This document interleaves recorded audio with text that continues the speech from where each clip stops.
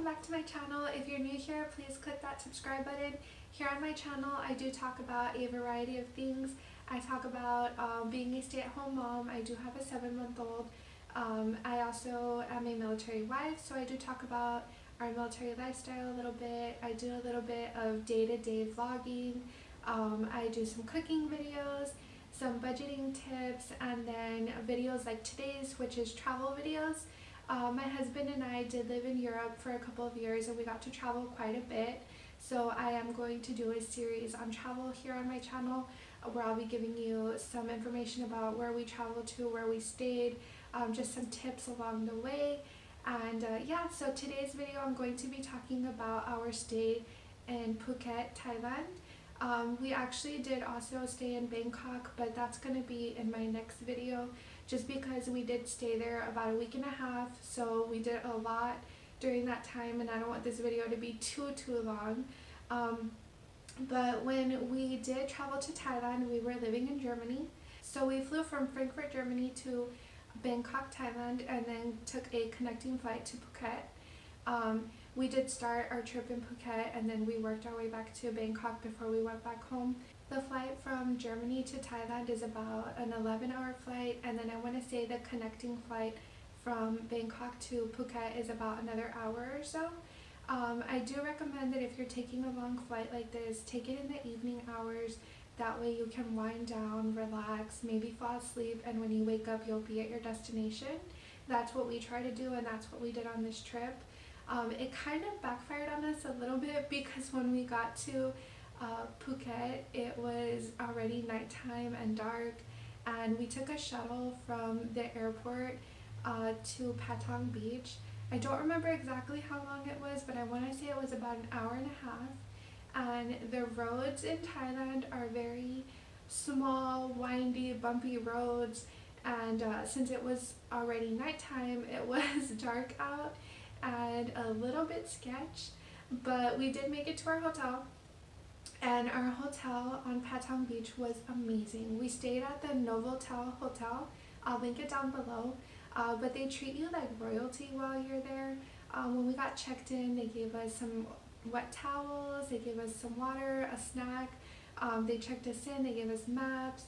They gave us 5-star treatment. They took us up to our room, they unpacked our luggage for us, they gave us our robes and slippers. So they really do treat you great at this hotel. It is beautiful. It has a couple of pools there. If I have any pictures of us at the hotel, I'll insert them.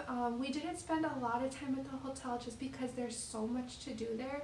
Patong is a heavily touristed area, so we did spend a lot of time doing all the attractions that are there. But yeah, while we were at the hotel, we did eat at a couple of the restaurants that they have there. We got room service like every other day because it's extremely inexpensive. I want to say when we were there, the exchange rate was about $1 gets you about 35 baht.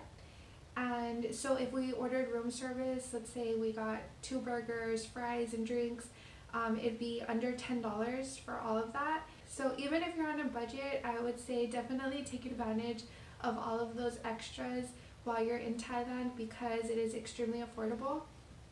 But while we were there, we got to do quite a few things. One of the best days that we spent there, we went on an excursion.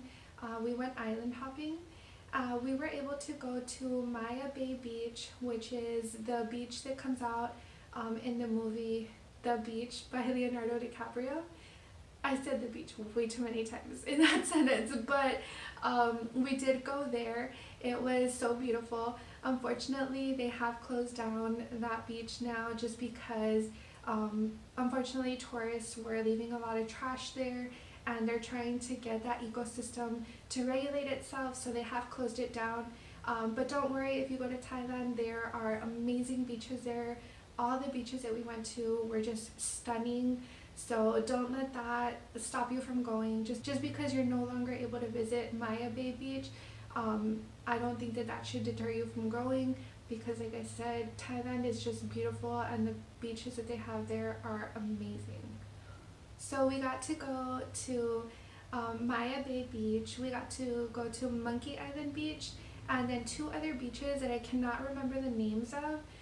But we spent all day just, you know, hopping from beach to beach. We did stop at one island where we had a huge buffet, and we ate just there on the shore, and it was so relaxing and beautiful. I took this picture at that beach where we had the buffet, and yeah, it was just so beautiful there. The fruit and the food is so delicious. I, if you can believe it or not, had never had Thai food until I went to visit Thailand. And let me tell you, coming back to the States after eating Thai food in Thailand, there are some places that are okay, but there's nothing like the real thing. But yeah, so we had a great time while we were there. We got to go scuba diving. We got to go, like I said, to see the monkey beach. And when we did go scuba diving, not scuba diving, we went snorkeling. I'm not a very good swimmer. Babe, are you excited? Because I got my life jacket on and I'm ready to... I just asked for one of those floating vests so that I could enjoy my snorkeling time instead of worrying about drowning or something. I really don't have a lot of stamina when it comes to swimming because, like I said, I'm not very good at it. I do know how to swim, but I know that I can't swim for very long, so I just, pro tip, get one of those life vests and enjoy your time while you're there doing it instead of trying to fight the whole time to stay alive. But yeah, so I'll insert some clips. We did have Tony's GoPro while we were out there, so we did take some clips underwater, and it really was beautiful to see all the fish and just all the creatures that live under the ocean. It was just so beautiful. So yeah, I'll insert a video of that. While we went to the Monkey Island beach, there were some monkeys that came out onto shore to visit with us. Our tour guides told us that they highly recommended for us not to get off the boat because although these monkeys are used to seeing tourists, they are still wild monkeys, so they can attack. And I just took their advice because you're there to have fun, you're not there to get attacked by a monkey. So if you do go, I would say just stay away from them and enjoy your time, take some pictures of them. One of the monkeys did go on to a neighboring boat, and he actually took a soda from this guy and he started drinking the soda. It was so funny. But yeah, so if you do get a chance to go to a Monkey Island beach, just let the monkeys be, watch them, and have fun on your trip. Don't get attacked by a monkey. Like I said, we also did go to a couple other beaches where we just lounged around. We did sunbathe a little bit. We just really relaxed while we were out there. So one of the other excursions that we got to go on was we got to visit the Big Buddha in Phuket. We did hire a driver for the entire day just to take us around to different places. It is very affordable there. I want to say it's equivalent to like what a taxi ride would cost you. That's what we paid to have somebody drive us around all day. So we did go ahead and do that. So he took us up to see the Big Buddha. We went to Phuket at the end of May, and that's actually during monsoon season. So it is really like rainy, hot, humid, and I was wearing shorts and a tank top most of the time while we were there. And unfortunately this backfired on me one of the days because we went to go visit the Big Buddha temple in Phuket, and you're not allowed to like show anything above your knees or your shoulders. So when we got off the car, this Thai lady came over to me and was like telling me something. Anyways, I understood that I wasn't wearing the right clothes. So they did lend me like this shawl and this like skirt thing. I'll insert a picture. This is definitely not the outfit that I chose for myself, but it was what I was stuck with. It was better than going back to the hotel and having to change. So I'm happy that they did have those things there. I guess I'm not the only one that does this. But yeah, so I was wearing this like crazy outfit. We did get to see some monks while we were there, which was very interesting. We got to see them meditating, and it was really just this very serene, beautiful experience because the Big Buddha is up on a mountain. I'm sure I have some pictures, so I will insert some here for you to see. It's really beautiful looking out from the Big Buddha temple out just into Thailand, out into the islands there.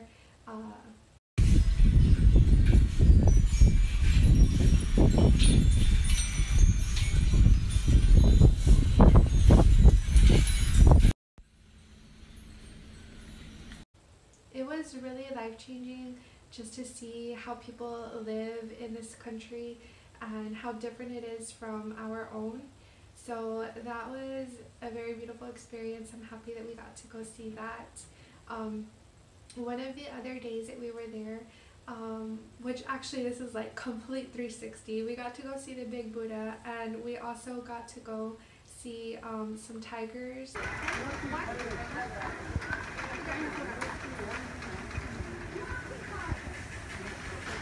Me and Jen are about to pet this big ass tiger. Baby, how do you feel? Really scared. Me too. In person, close up, we went to Tiger Kingdom. They do have one in Phuket, and I believe that they have one in Bangkok. But I'll link their website down below if you want to check it out. We went and saw the big full-grown tigers, which was very, very scary. Unfortunately for Tony, all the pictures that I took of him are blurry because I was shaking. I feel so bad because he doesn't have any nice pictures of him with tigers, but I was terrified. And rightfully so. The tigers are so much bigger once you're like standing next to them versus when you're like looking at them from a zoo window or something like that. Actually being able to sit down next to them and touch them is just very, very intimidating. I really don't know what I was expecting, but their fur is very coarse, it's very rough. I did get to pet them. I have some pictures that Tony took. Thankfully, they're clear pictures.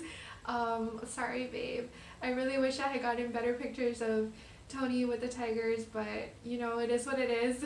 If we were to go back, in hindsight, I would let Tony go with the big tigers like he wanted to, and I would just pay the extra money to go and play with the cubs. So yeah, if you do want to experience petting a tiger and you're kind of scared like I was, I would definitely recommend going and paying more to see the little cubs or maybe the mid-sized tigers. Like I said, we did go and see the larger ones, or the largest ones that they had there, which were the full-grown ones, but they do have other options. So that was also very interesting, very exciting, and if I could do it again, I would go see them, but like I said, I would go see the smaller tigers. Other than that, while we were there, we got to spend a lot of time just walking around, talking to locals. We went to a couple markets. Well, actually, we went to markets like every day. We did go to one of the markets where they have, you know, just like food stands. Tony really does like to try different food and food from the local culture, and we had seen that they do have like fried insects at a lot of these markets, and we did see them. So once we were there and we saw all the fried insects, unfortunately they were like there was a lot of flies flying around and landing on them.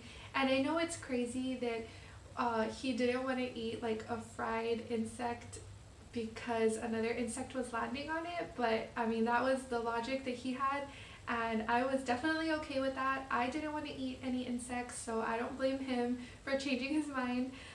So he didn't do that, but there at that same like area, they had some fried foods. They had just like different things that you could get like on a stick, like pork on a stick, chicken on a stick, different things like that.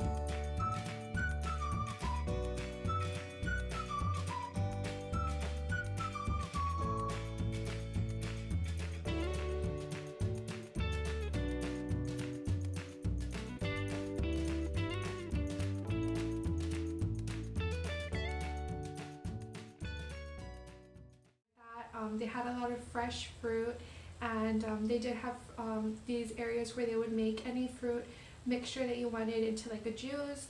And I did try jackfruit, or we did try jackfruit. Jackfruit is this fruit that looks kind of like a melon. It's a little bit longer, and it has like these little spikes on it. I'll insert a picture of it. It's really hard to for me to describe, but the crazy thing about this fruit is that a lot of people in Thailand eat it, but it is illegal, or it's like against the law to take it onto public transportation because it smells very pungent. It has a very, very distinct smell to it. I definitely did not like how it smelled. Tony did not like how it smelled or tasted. The taste was okay to me. I have seen jackfruit sold at my local Kroger, so if you are interested in trying it out and you're not ready to go to Thailand right now, I'm sure that you can find it at one of your local stores, and whenever it's in season, and just try it then. But be warned, it does smell really bad, so I would probably cut it open outside, try it outside, and then just throw it away if you're not going to eat it. But yeah, so we did get to try a lot of local cuisine, some local fruits, and I really enjoyed all my time there. I don't want to forget to mention my favorite, or one of my favorite things that we got to do there. I was able to spend some time with a baby elephant. For some reason, most of my outfits don't have pockets, so I kept having to ask Tony for more money. I must have bought this elephant about 30 bananas or so, because she was just the cutest thing ever. She was just, I was having the time of my life with her, and I guess because I was feeding her, she was having the time of her life with me. And it really was so amazing to interact with this beautiful elephant. She was just the sweetest thing ever. And elephants are just such beautiful animals. They're so sweet, and they just, I don't know, elephants have a very special place in my heart. So I really enjoyed spending time with the elephant while I was there, and we got to see a couple elephants while we were there, but this one baby elephant really just, oh my gosh, I love her. I wish I could go back and visit. But yeah, we got to do quite a few things while we were there, interacting with elephants, tigers. We got to see like a snake show. We got to do the island hopping excursion. There's this one strip in Patong that has like a lot of markets and restaurants and stuff like that. I'll insert the name here, I can't remember it. But we did go there, and a lot of different markets, and we got to haggle with the locals. For hotel was the Jung Sailan Mall. I'm pretty sure I'm saying that wrong, but it was called the Jung Sailan Mall, and we went there probably like 5 or 6 times in the week that we were there, because they have like a lot of shopping there and around that area, and our hotel actually does a shuttle there a couple of times a day back and forth, so we could just go for free, like get a free ride into town. So yeah, while we were there one of the days, I finally talked Tony into getting a massage. Tony really wanted to spend, you know, every minute just discovering new things, and I really wanted to get a Thai massage. So I finally convinced him on one of the days, and I'm so happy I did. We decided to get the massage at the mall. Basically on every single street in Thailand you're going to find a couple massage parlors, just because, like I said, Patong Beach is very touristy. And I didn't really want to get a massage from one of those places, just because usually the ladies that give the massages are like standing outside on the street, and as you walk by they'll ask you if you want a massage, and I don't know why it seemed like a little sketch to me. I don't know, maybe I'm weird, but we decided to get it done at the mall just because the place was like extremely nice and clean. Basically what they did for us was they took us back, they washed our feet for us, they gave us a robe and slippers, they took us to a private area, and we got to stay together the entire time, and they gave us a foot massage, which is basically like from your knees down, which was amazing because we had been walking around so much. I highly recommend that you do this. If you go to Thailand, get a Thai massage at least like once a day, because it is so inexpensive. And I know I keep saying the word inexpensive, but it really is so inexpensive. It is so affordable. I want to say we paid about $10 each for an hour-long massage. So definitely, if you're there, take advantage of it.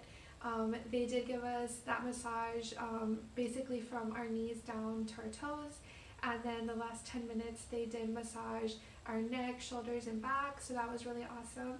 And once they were all done, they wrapped us up in some towels. We were basically like little burritos in these warm towels, and then after a couple of minutes they came back, unwrapped us. They took us to an area where we could put our shoes on, we could drink some coconut water and relax a little bit, and then we could leave whenever we wanted. So that was really awesome. I highly recommend that if you go to Thailand to get at least one massage a day. You will not regret it, trust me. So also while we were in Thailand, we had to do a lot of haggling.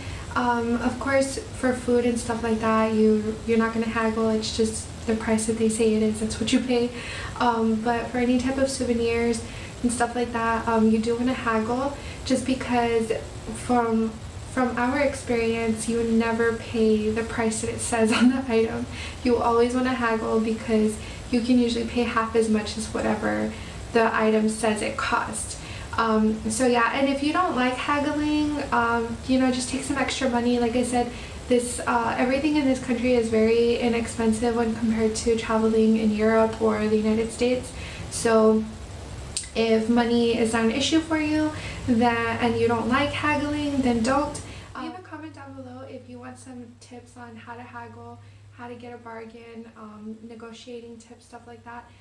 If you do want to see a video on that, just leave a comment saying that you do, and I'll definitely make one. But yeah, while we were there, we did go to a lot of markets where we were haggling just for souvenirs and stuff like that. We usually don't buy too many souvenirs just because we just like to spend our time experiencing the culture, experiencing the cuisine, experiencing, you know, just actually going out and doing things. But our trip to Thailand was an exception.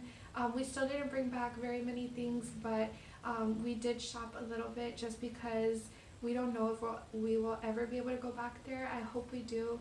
But now that we have our son, you know, it's going to be a little bit more difficult to travel across continents, but you never know. But yeah, I think that covers just about everything from our time in Phuket. If you have any questions or you just want to say hi, please leave a comment down below. But thank you for watching. Bye!